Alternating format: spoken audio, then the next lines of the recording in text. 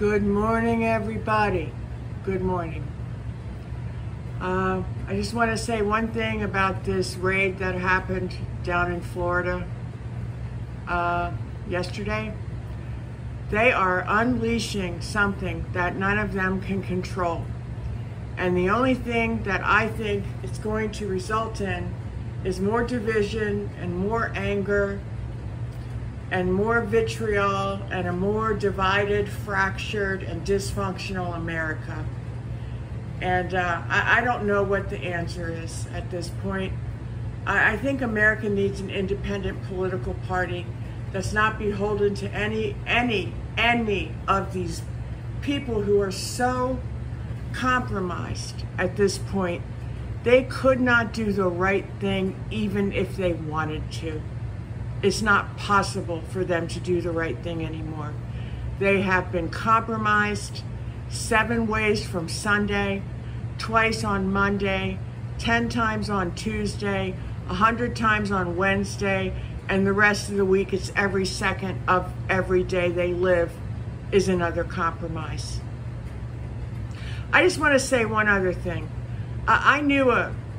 I've known a lot of these people, but I knew a person once who said something to me, and it stuck with me all these years. And he said, "Cynthia, I would rather be dead than take another phone call from these people." I want you to think about that. And I want people to think about what's going on in America. And I want them to really sort of hone in and zero in on the fact that we are losing this nation every single day a little bit more. And I'd like people to also realize something else. The real enemies of America, the people who want what we have, the wealth, the innovation, the genius, the work ethic, all of the good things about America. The people who want that for themselves, but they want it under their complete and total control, meaning that there is no freedom.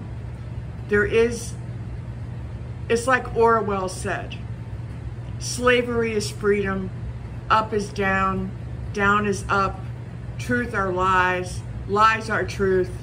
All people are equal. That's bullshit. We all know that that is bullshit. That is absolute and total bullshit. People can say whatever they want about me.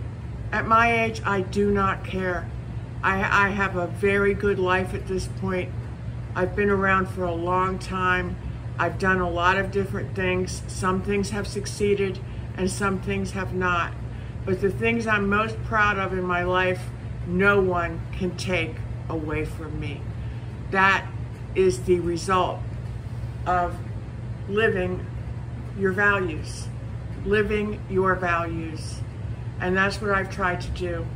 I did right by my children. I've done right by my grandchildren. Frankly, in many ways, I've shown tremendous restraint. But with age comes freedom. As you start to get into your 50s and 60s, you realize, number one, you don't know how much time you have left. And number two, the petty opinions and the gossip and the backbiting and the cruelty, the cruel things that people can say don't matter. In the broad scheme of things, they don't matter. You can only do what you think is best, what you think is right, and what you think is fair. And if you do that, and you always try to make the right choice with the right purpose and the right thought, which is Buddhism, then you're going to be okay. This is a crazy world. What's happening now with the war in Europe, with China rattling its sabers, with all of this, I don't know how it's going to end. But I know that what's happening in America right now is setting us up for a place that none of us want to be. And it's dangerous, and I hope that somebody, some group of people can try to put America back on the right course.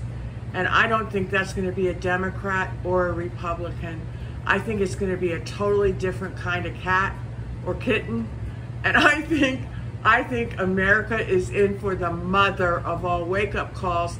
And these guys going after him in this way the January 6th was bad. And oh, you thought January 6th was bad? Raiding his house is going to bring these people out in a way that you can't imagine. If they thought they could set up and control January 6th, they didn't control it, did they? A lot of people ended up dead. So I hope that somewhere someone is thinking about what they're doing and can really kind of see where this is going and foresee the consequences of their action. And that's what I hope today. And that's all I'm going to say on this. And I just don't have anything else to say about it. And I'm going to pray for everybody involved. And I'm going to pray for America, because America needs prayers. We've got a wide open border.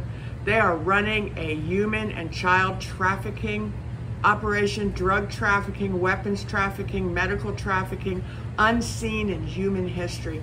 Is anybody talking about that? No, but they're raiding this man's house looking for documents that they could have called his lawyer on the phone and said, you need to bring these documents back.